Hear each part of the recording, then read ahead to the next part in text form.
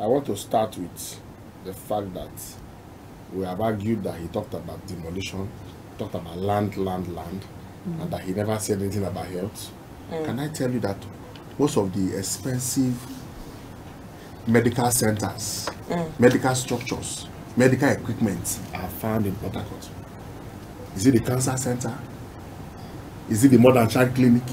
There is no aspect of the society, there is no aspect of humanity that Wike did not touch, from education to health to infrastructure, that even an opposition federal government gave him an award. That's Rivers State. No. They gave him an award at the federal level. Buhari gave him an award before he left. Yes. Now, what I am saying in essence is that the man came, and within the few days he has moved around. I can tell you categorically that as governor for 8 years, Wike did not sleep in this Abuja. He comes and leaves. Have you been with him for the whole day, every day of his life for the 8 years? He was not part of those governors who were running around in the FCT. He was focused in the states. He kept saying it and he did it.